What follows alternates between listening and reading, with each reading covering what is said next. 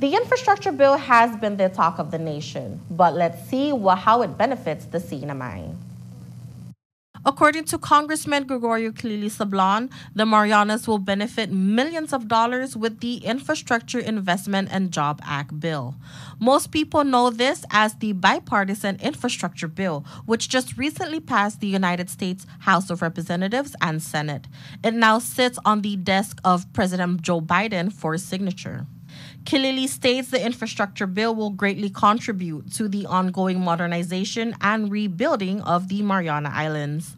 The bill is worth $1.2 trillion, investing in roads, public transit, rural broadband, airport, water and wastewater systems, and other capital projects across America.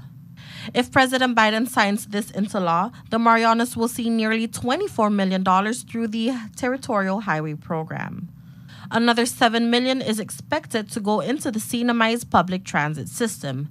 This bill will also allow the Commonwealth to compete for $7.5 billion for road projects, particularly those focusing on climate change mitigation, resilience, and user safety.